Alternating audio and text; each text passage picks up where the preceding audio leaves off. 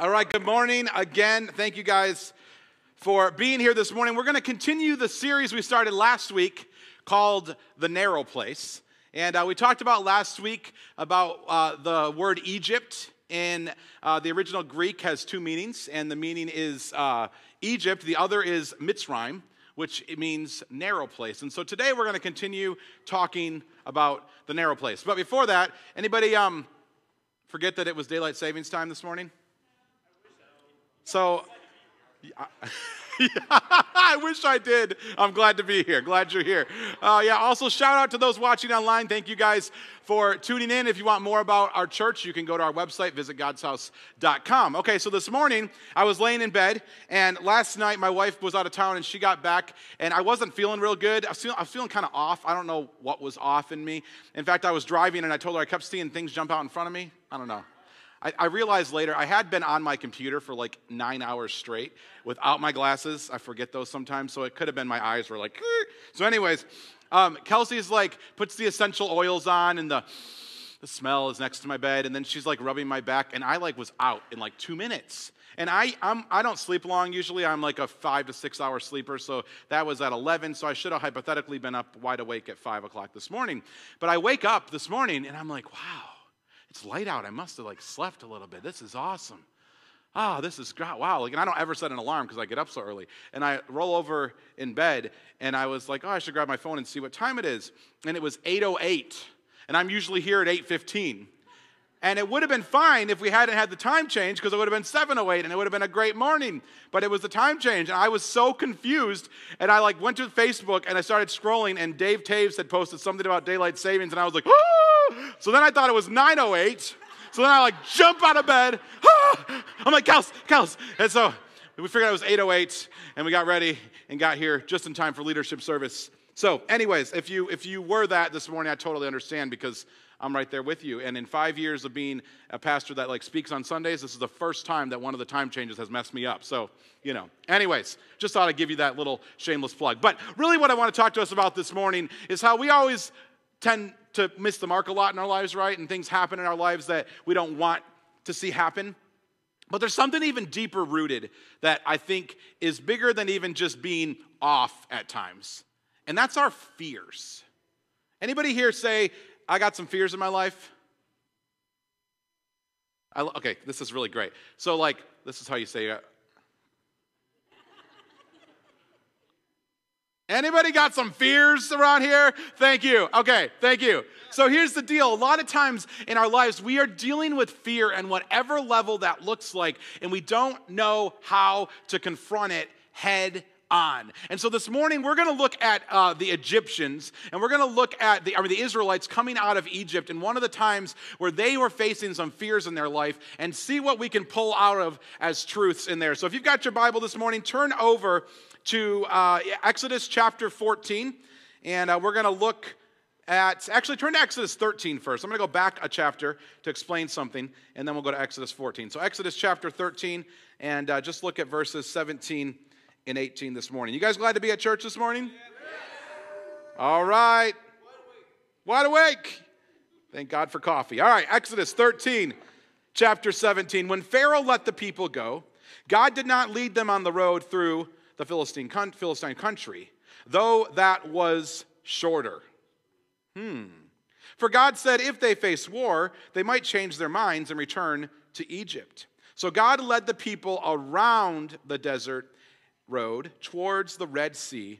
The Israelites went up to Egypt armed for battle. Now turn over to chapter 14 of Exodus and look down at verse 10 through 18.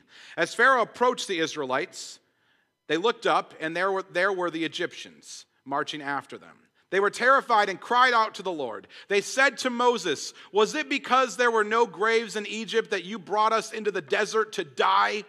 What have you done to us by bringing us out of Egypt? Didn't we say to you in Egypt, 'Leave us alone, let us serve the Egyptians'? It would have been better for us to serve the Egyptians than to die in the desert."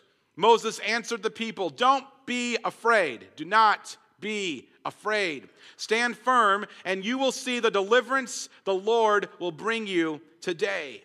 The Egyptians you see today, you will never see again. The Lord will fight for you, and you need only to be still.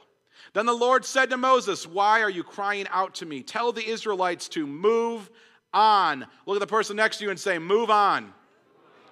Raise your staff and stretch out your hand over the Red Sea to divide the water so that the Israelites can go through the sea on dry ground. I will harden the hearts of the Egyptians so that they will go in after them. I will gain glory through Pharaoh and all his army, through his chariots and his horsemen. The Egyptians will know that I am the Lord when I gain glory through Pharaoh, his chariots, and his horsemen. Let's pray this morning. God, I thank you for your word. I thank you for having the Israelites go through what they went through so we can learn how to go through as well in our lives. I thank you for the way the story of your life and your word unfolds in our lives, God. And I pray this morning that you would speak through me to talk about our fears in ways that sets us free. It's in Jesus' name I pray. Amen and amen. This past week, I went out to the 1812 site to just go take a walk. I had a morning meeting that got canceled, and so I dropped Weston off, and I had 3 hours of free time, and a friend had said, hey, you should go check out 1812, like the property up there, and I never thought of that, so I got my GPS out, because I'm new here still, and tried to figure out how to get out there, and found it out. I found some other neighborhoods, too. If you're looking for a house, I could tell you where some are. I got off the track a little bit, but I got back on the track, and I finally made it out to 1812, and I got out there, and started walking along the river, and I am a water guy. Like, I love water. I'm a Michigan boy. We love our water. And so anytime there's water, especially when it makes noise like flowing or waves, I am just immediately like, ah. And so I just immediately out there was just like, ah, and I just start walking down the gravel trails. Now, like I said, I went out there because a meeting got canceled, so I wasn't prepared for hiking. And if you know me, you know I'm kind of a shoe guy. It's kind of a little bit of an issue. We're working through it, though.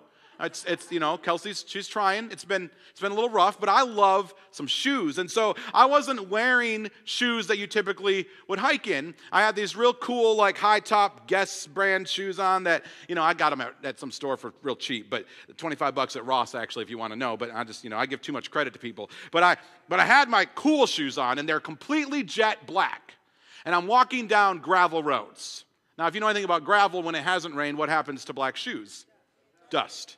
And I don't like dust. We talked about dust a couple weeks ago. I'm not a big dust fan. And so I'm walking down the trail, and I'm walking very carefully,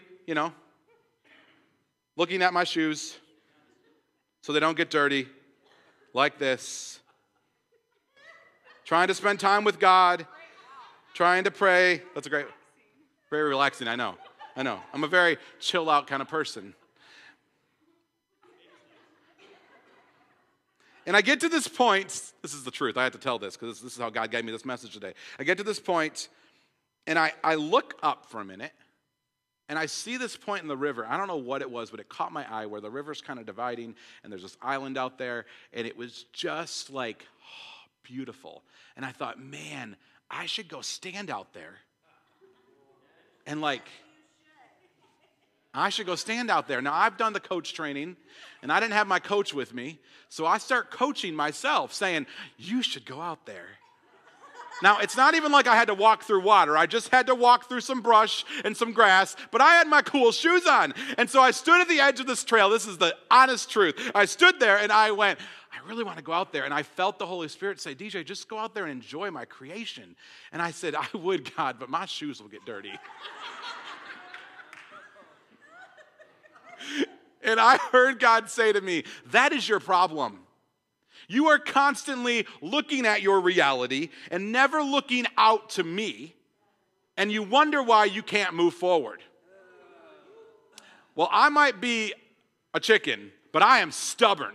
And when the Holy Spirit tells me that is my problem, I am going to show him that it's not. And so this is what I did. I kid you not. I got to the edge of the trail, and I looked out at the place, and I said, I am not looking down at my shoes. And I walked like this out to the edge until I got there and looked.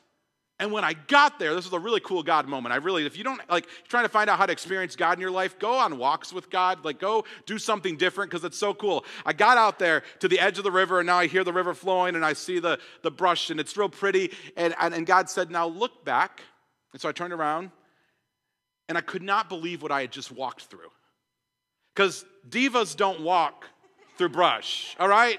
People that care about shoes do not walk through areas where you get dirty. And I had come through this area that was probably about 100 feet long, and there was all these brush and all these twigs and mud.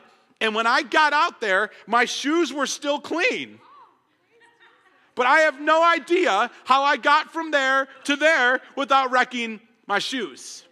And in that moment, God said to me, the issues that you face, the fears you face in your life are because you're constantly dwelling on the fear and you're not looking up to me. And if you would look up to me, I will walk with you through it. And yeah, there's some brush, and yeah, you might bruise your knee once in a while, or you might have to get new shoes. But it'll be okay, because I'm also your provider, and if you need new shoes because you only have 43 more pairs at home, I can get you one. And I'm standing at the edge, and I was like, whoa, God, that is so much. This was a real personal moment I'm just sharing with you. I was just like, man, that is so much my issue. And I was like, why is it that I constantly want to just stand on the ground where it's safe? And he said, because you think you own the ground. He said, if I want to take the ground out from under your feet, I could. And then I look out across the river, and God was starting to play with me. God loves to play with you. And he said, so what if I told you to go walk out in that water? I said, well, I'm wearing my light jeans today. And those will get stained up. And it was hilarious. I wish you could be in my head. And he said, you don't think I can get you new jeans?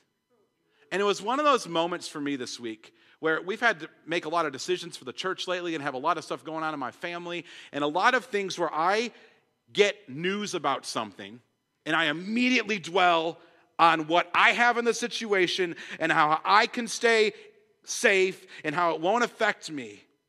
And I felt like God said, stop looking down and start looking up. In order to confront your fears, you cannot dwell on where you are or what you have. Because you wouldn't have the fear if it was something you knew how to overcome on your own, right? You ever go through something and you've been through it on your own already, and so you come up to it again and you're like, oh yeah, I've been here, done that, bought the book, got the t-shirt, I can walk through it again, right? But when you get to a point that you've never been before and you're on the edge of something that you don't know what to do, it takes a whole lot of faith. And what happens to us so many times is we look down at the edge of the cliff and we start obsessing over what we're wearing or what we have or what we don't know and how much better it was back there. And we never step out to the wide open space that God has for our lives. This is where the Israelites are at this point. They've been in Egypt in slavery for all these years, and finally God sends Moses to deliver his people and to take them to the promised land, the land flowing with milk and honey. And I love in Exodus 13, he says, I sent them out, but I actually took them around the long route. Now, come on, God. If you're going to set me free, wouldn't it be easier just to set me free? Right? If you're going to tell me I'm going to take you from here to there, isn't it easier for you just to take me and teleport me to there, and now it's all good and it's easy? And he says, I don't do that, because what did he say in Exodus 13:17? He said, if they go the short route and they face war, they might change their minds and return to Egypt. Can I tell you this morning that some of the stuff you're facing, God's allowing you to face because he knows that if you wouldn't face it, you might go back to where you were, and he doesn't want you to do that? And so some of the things that are confronting you right now in your life, the fears that you're facing in this very moment, are actually there, God ordained. What? That's not usually what you want to preach. That doesn't get people shouting too much. It's better to say that you'll be delivered, and by the time you get out to your car, there'll be $1 million in the back seat, and you're going to have everything you need. But what if you get out and you got a flat tire and God said, hey, I need you to have the flat tire because the person that's going to come help you with that tire needs to know me. And I'm going to sit here with you and I'm going to develop you. And you're like, but God, I've had 4 flat tires in the last 3 weeks. Right? He's like, I know. And I'm God. I could take the ground out from under you if I have to. I could cause you to walk on the water like I did with Peter. I could do what I got to do. But I'm letting you go the long way to get to where you need to be. Because as you go there, I'm trying to pull the narrow place out of you. Because you can leave Egypt, and Egypt can still come with you. You can leave the place you're in, and yes, you're out of there physically, but emotionally and spiritually and mentally, you're still stuck in that place. And so he says to the Israelites, I'm going to take you the long way around. And if you know the story of the Israelites, they're on this journey for 40 years. An 11-day journey took them 40 years. Some of us here this morning are frustrated because we haven't got what we thought we need in the last 3 weeks. 40 years to where they need to be. And so they come up to the Red Sea.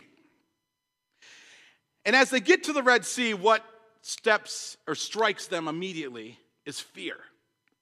Because they're like, oh shoot, Pharaoh's after us because we got out of Egypt and he gave us a head start, but now he's coming after us. And had we just gone the right way, the way we think we should have gone and not the God way, then Pharaoh wouldn't be catching up to us because we would have had a head start, but God took us the long way around. And so now we're up to the Red Sea and here he comes and we hear his armies coming after us and God, what do we do?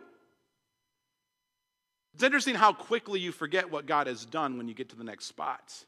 Because they had just watched God deliver them out of slavery where they had been for generations and generations, slaves in Egypt, and they've been delivered and set free, and now a lake is their greatest fear.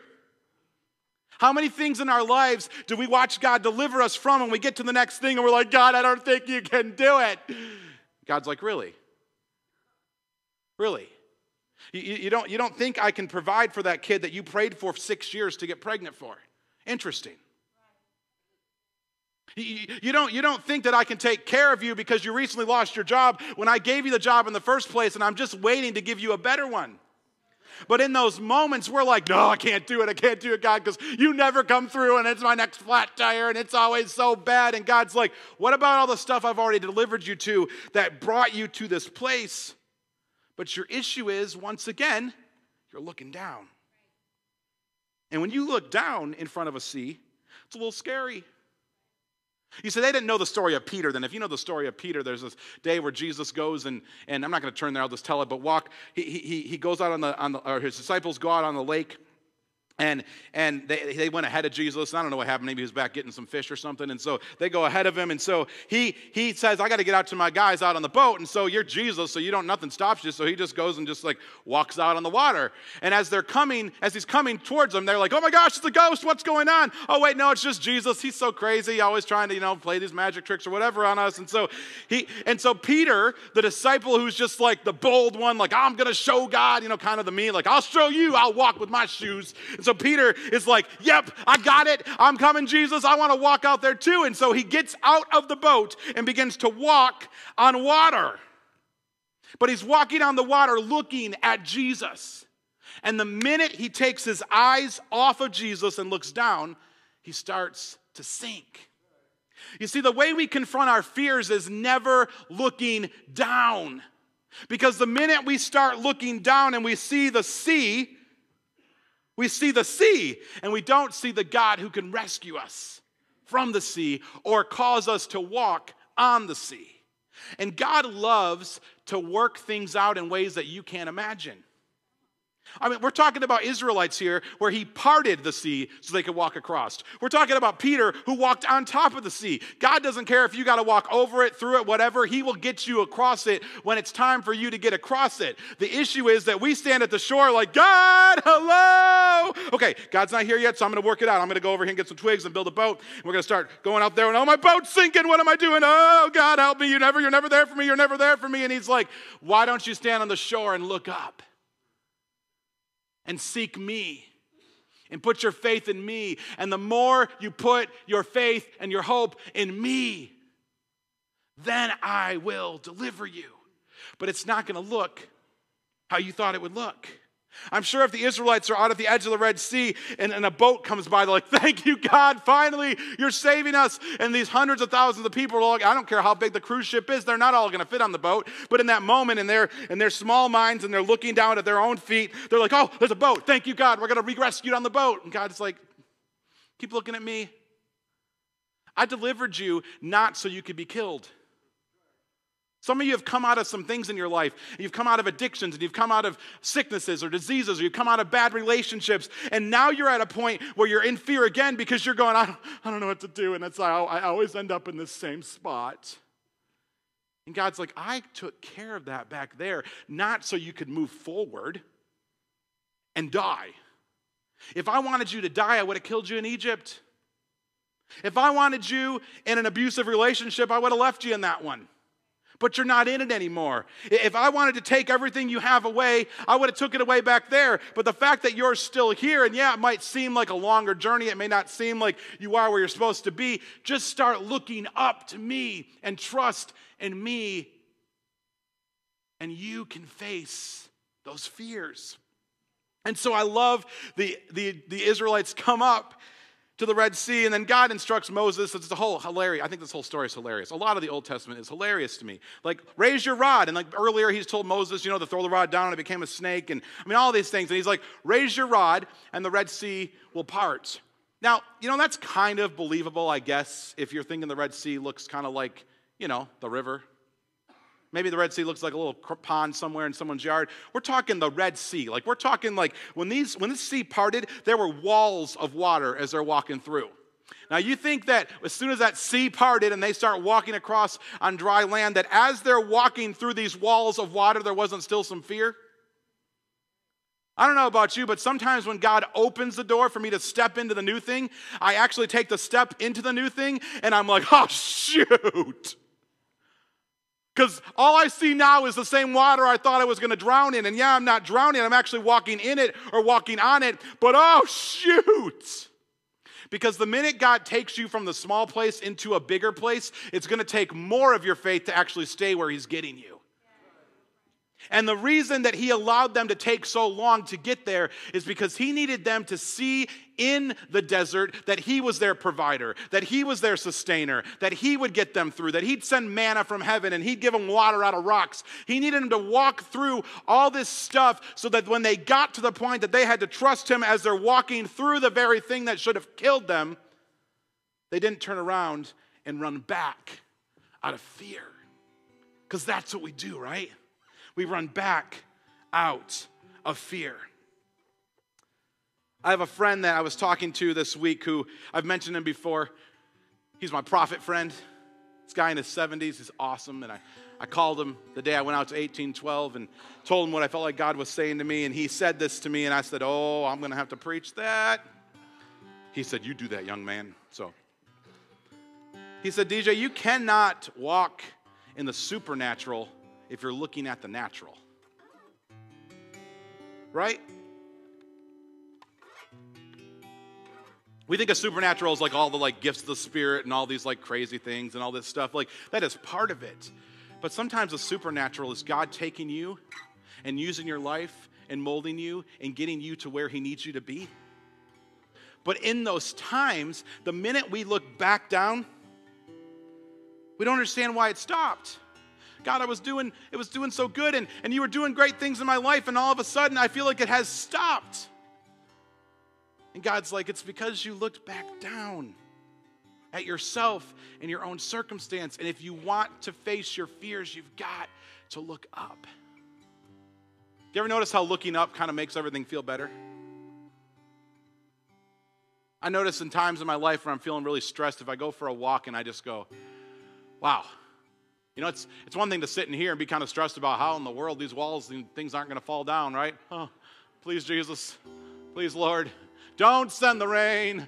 We don't want the rain. But you go outside, right? And you're like, you can't even reach the sky. And it's so much bigger. And you go, oh my gosh. God can do whatever he needs to do because I am this big. Looking up reminds me of how small I am, really. But then being reminded of how small I am, God comes in and begins to take me out of the narrow place and lets me know how big he thinks I am. He didn't create you to be small and do nothing with your life. He created you to step out and face your fears and be everything that he wants you to be, but you can't get there if you keep looking down. You can't walk in the supernatural if you're constantly looking at the natural. As we close this morning, if you're taking some notes, there's a couple things you could write down. One of the things is that when you give into fear, when you look down, you're always running away from something you should be confronting. When you give into fear, you're running away from something you should be confronting. Had the Israelites not had the strength to believe that God would open the Red Sea, and even the strength to walk through and trust God, keeping their eyes on him as they walked through, they would have turned around, and when they turned around, there the Egyptians would have been, and Exodus would be done in chapter 14. We wouldn't have these stories to talk about, because when you give into it, you're walking away from something you should be confronting. And the only way to confront your fear is to look up to Jesus and to move forward. Hebrews 12, 1 and 3, one of my favorite passages. It talks about how when we face things, you don't have to turn there, I'll turn there, but it talks about how we need to fix our eyes on Jesus. It says, since we are surrounded by such a great cloud of witnesses, those who've gone before us, let us throw off everything that hinders us. God can get you those new shoes. What I realized in that moment this week was that I'm holding on to the very things that are stopping me. I'm not taking steps in my faith because I'm holding on to the things that I think I can take control of. And God's like, if I got to take those away, I could take them too. Let's throw off everything that hinders us and the sin that so easily entangles us, and let us run with perseverance. Whew, that's a strong word. What's perseverance? Keeping on when it's hard. Some of you are so ready to throw in the towel this morning, and God's like, just keep on keeping on in the moment. I can't promise you that when you leave here it'll be better, but I can promise you that I'll walk through it with you. And then it says in verse 2, let us fix our eyes on Jesus, the author and perfecter of our faith, who for the joy set before him endured the cross, scorning its shame, and sat down at the right hand of the throne of God. The next verse, he talks about, consider him who endured such opposition from sinful men, so that you will not grow weary and lose heart.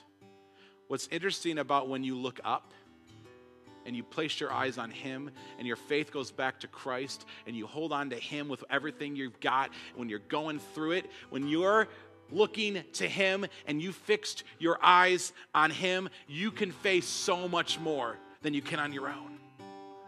Because the minute, I promise you this because I know about me and I'm very human, don't ever mistake people on platforms as something more spiritual. Stop into our house about Tuesday night when the dog has ticked you off, all right?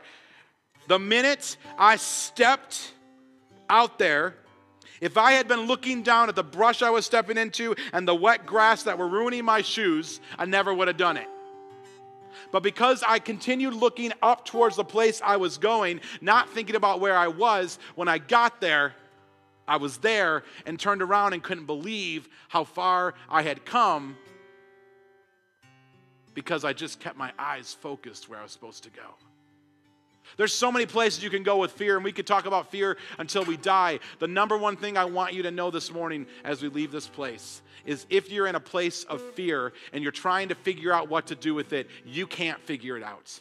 So fix your eyes on Christ and hold tight to him and let him take you from the narrow place you're in to the wide open space that he's called you to be in. That is the first step to walking in to your fears. Let's pray this morning. God, I thank you for your word. I thank you for even the things you give us in our lives where you remind us of your faithfulness, God. And you remind us of our selfishness or the things that we're holding on to that are hindering us from walking forward into what you have for us, God. Lord, a stupid shoe analogy seems so whatever. But God, there's some of us in this room this morning that are looking at things in our lives and telling God, I can't give up that 401k because if I give that up, what about my retirement? And I can't give up that job to walk into ministry even though I know you're calling me to, because if I give that up, I don't know if I'll have my security, or I can't walk out of this abusive relationship because if I walk out, there might not be anyone else there for me, or I can't actually go do the thing you're asking me to do because whatever it is. And I pray, God, today that whatever we're facing, that we would just start to look up to you. That we would fix our eyes on you, the author and the perfecter of our faith. And that we would not grow weary. Because our eyes are on you, and you are our strength, and you are our portion, and you are everything that we need, and you will provide for us, and you will give us every single step if we simply focus our eyes on you. And so I pray this morning, God, that you would help us to leave our fears behind and to step forward with courage, even when it feels bigger. God, I pray that we'd be a church that just does it afraid, doesn't have all the answers, doesn't know, but we know that when our eyes are on you and you say go, we go no matter what everyone else thinks, no matter what our mind is telling us, no matter what our past is trying to convince us that we can't handle. I pray that we'd fix our eyes on you and we'd move forward into the place that you have for us. And I thank you for it. In Jesus' name, amen and amen and amen. Will you stand with me this morning? Awesome. Thank you guys for being here. Julian, brother, let's close this out. Have a great week, guys. Awesome.